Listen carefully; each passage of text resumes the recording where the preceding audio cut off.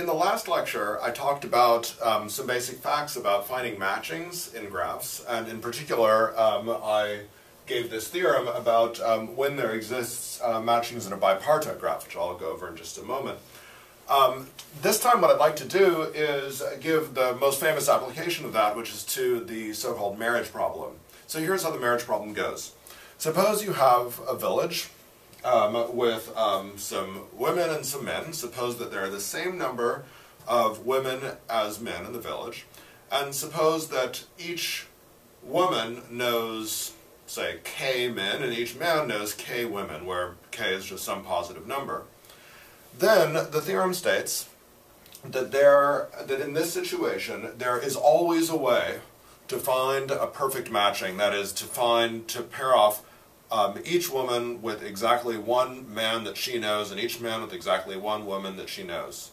And so you can state this as a matching, the existence of a perfect matching in a bipartite graph. I'll give that description in a moment. So, so before I explain the proof of that nice little theorem, let me just recall what we did last time. So last time we showed that if you have a bipartite graph with bipartition xy, so that means the graph is broken up into two pieces. One we're calling x, the other is y, so you have vertices here, vertices there, and the edges are only allowed to cross between these two sets, no internal edges within x or y.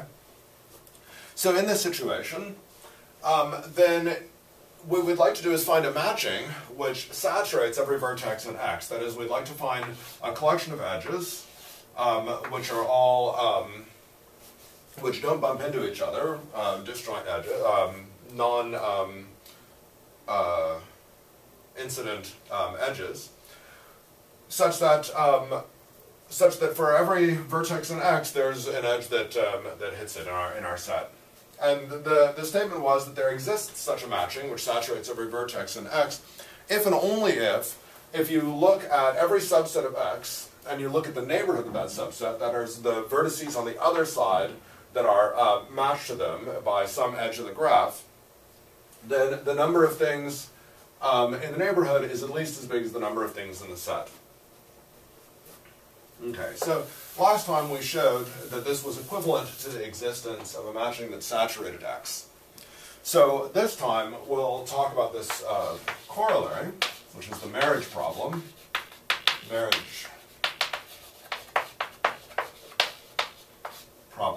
Which says if G is a simple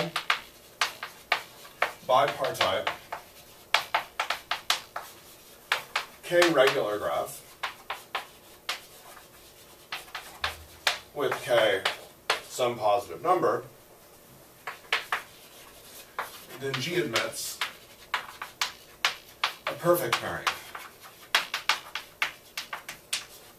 A pairing in which every vertex is saturated by the match, a perfect matching, a matching where every vertex is saturated by some edge.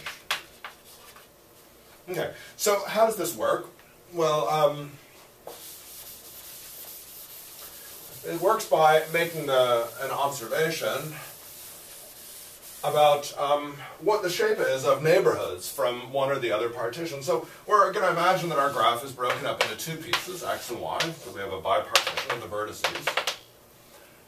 And so the observation is that if we define, just for the sake of notation for the moment, E sub s, where let's say s is some subset of the vertices in the graph, we'll let E sub s be the set of edges incident to s. Then if s is contained in one of the parts,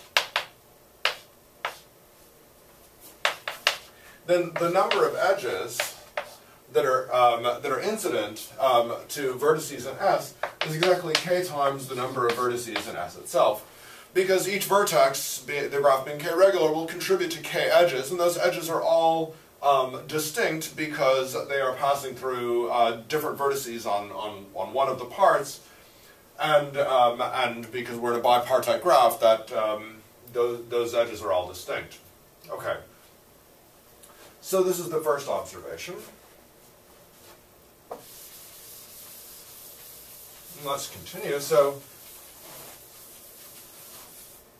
what we would like to show is that this puts us in the context of that theorem. So we're going to show that we have a pairing which saturates X. So how do we do that? Well, if S is a subset of X, then what we notice is that k times the number of vertices in there is the same as the number of edges that are incident to S. But actually, the edges that are incident to S are also going to be incident to the edges incident to vertices neighboring S. Let's think about what that means. If I have a vertex X, let's say in one of my parts, then because this degree k is positive, there's going to be some vertex, at least some other vertex y, on the other side that X is adjacent to. And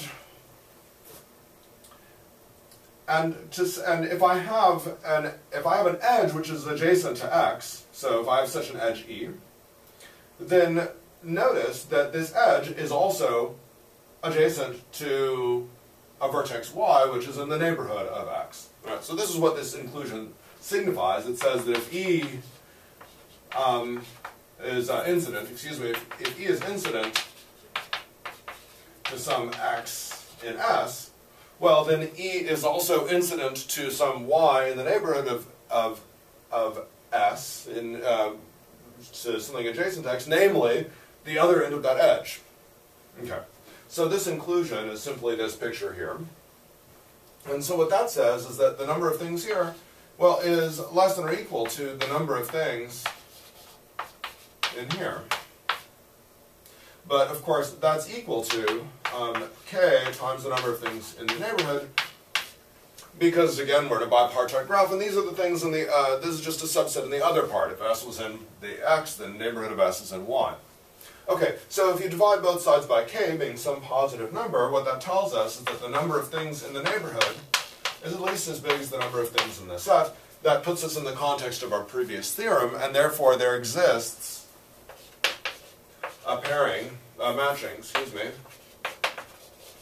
which saturates X. Okay, well, we're almost done here. We have a pairing, a matching that saturates X. We just need to show that it also saturates Y. But that'll follow by just knowing that X and Y have the same size. If you think about it, what does this matching actually give us? So we have a matching which saturates X. That means for every point in X, for every vertex in X, we have some unique edge. And that edge really defines a function from X to Y. A function because it's everywhere defined now because it saturates X. So this really gives us a function from X to Y. The fact that it's a matching tells us that that function is injective. That function is 1, 1. Because none of these edges bump into each other. None of these edges are adjacent. So we get an injective function from X into Y. And if we show that X and Y have the same size, then such an injective function will be forced to be bijective, which will then tell us that it's in particular surjective, that every Y in Y is saturated by this matching. So we just have to show that the number of things in X is the same as the number of things in Y, question mark, right? So, well, multiplying both sides by k makes this work very, very nicely, because k times the number of things in X is exactly all of the edges that are incident to some vertex in X. This is a bipartite graph, so every edge there is has to bump into X somewhere. So therefore, this is just all the edges in the graph.